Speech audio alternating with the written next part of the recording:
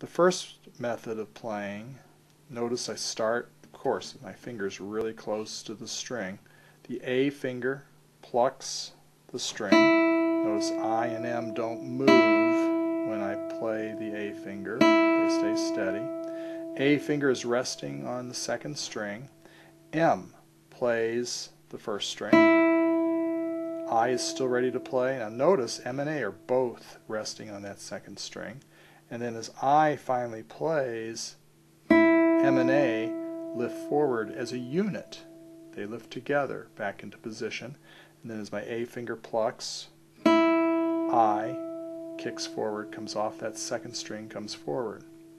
So again, A finger plucks, is resting against the second string.